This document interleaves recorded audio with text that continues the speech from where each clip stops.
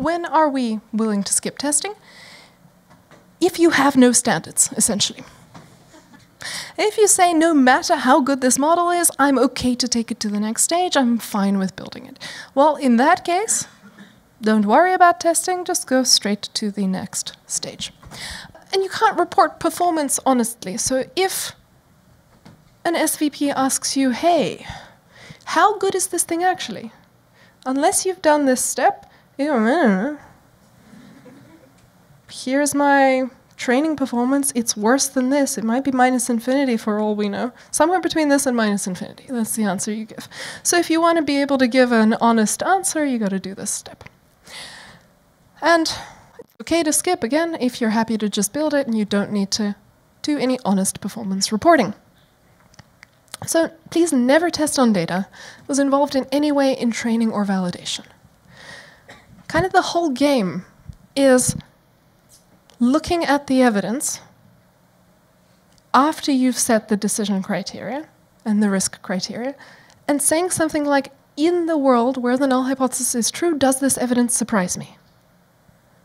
And so if you've already seen what's in these data and you already know that they pass all your evaluations because you've already trained or validated on them, how can you ever be surprised by the evidence? I mean, you've already picked the answer, you've cherry-picked the answer. So though you can still compute p-values and confidence intervals, they don't make any sense there. It's not a fair statement of how we're doing. So please never test on data that was used for anything else. You're going to fool yourself into launching something horrible. And so, just to make sure that we all stay safe around here, I'm going to extract a promise from you now out loud. So please repeat after me, everybody. I will never test on data that was involved in any way by myself or my colleagues in training or validation.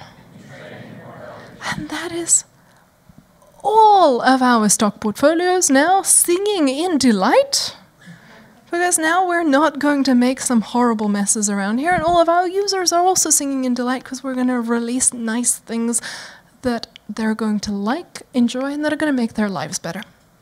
And of course, because you've given me this promise, and you consider yourself honorable, you keep your promises, you cannot find yourself in the following situation, where you do not even know what data set your data point belongs to.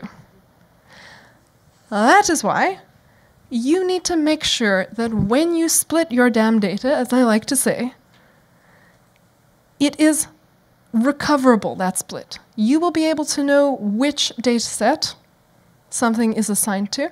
And so you cannot just use some kind of process like where you do some querying and there's a little bit of randomization in the back end and it spits you out 3 data sets and then you forget all about which ones they were and then you rerun it and it gives you 3 other ones.